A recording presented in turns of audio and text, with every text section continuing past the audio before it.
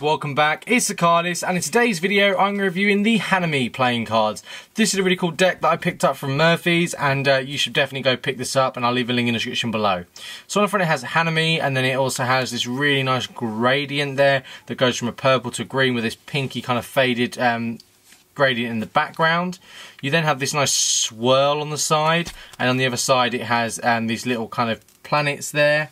On the bottom it just has, as you can see, it has the design distributed by Hunky Dory Cards, and then it also has Hanson Chin Productions, printed in Taiwan, and then you get these really cool back design, really just different, a little bit out there, some cool writing there, and then yeah, really nice. Pop the tab open and it's got the gradient there. It would have been cool if they continued it on the inside. The deck doesn't actually come out the tuck case, which is actually something that's been happening with this deck for some reason. So let's have a look at the actual cards themselves. So first off, this is the back design, really nice. We'll just do a mirror back check, a little bit different. So as you can see, it's a one-way back because of the flower. So there you go, one-way back. You then get this card here, and it has Hanami, or Hanami, I believe it's pronounced Hanami. There you go. And then you've also got the really cool. Now I've got to be a fan. I've got to be honest with you. Sorry, that the back design is not very nice. Like if it's a mirrored back, I'd say yes. But as it's a one-way back, I just think it. I just think for something like this, you thought it'd be a one-way back, and then a mirrored back, and then you realise it's actually a one-way back. So some people might be disappointed in that. So these are like the jokers.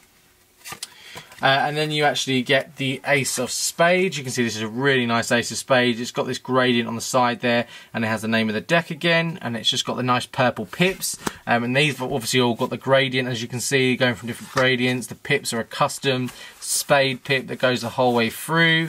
Obviously this deck would look very good in cardistry. You've then got the really interesting royalty. This is something I haven't seen before, actually. A little bit different. You can see that they're, the different hats to resemble who they are, and then you get the actual diamond. I really like that it kind of cuts through, which is really cool actually. And then you get the rest of the diamonds the whole way through, really nice.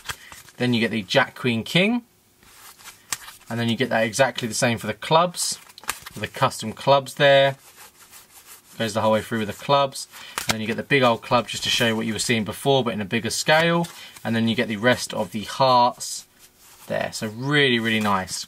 Back design, as I said, was one way back, but let's have a look at handles. It's going to handle well. Obviously Hanson Chin doesn't get his name on things that are rubbish, but this is a one way back, so hopefully, I don't know if that was on purpose. I know you can use it for tricks to find someone's selected card, but at the same time it's just kind of, maybe I was expecting it to be a mirrored back, which would have been cool. It springs well, cuts very nicely.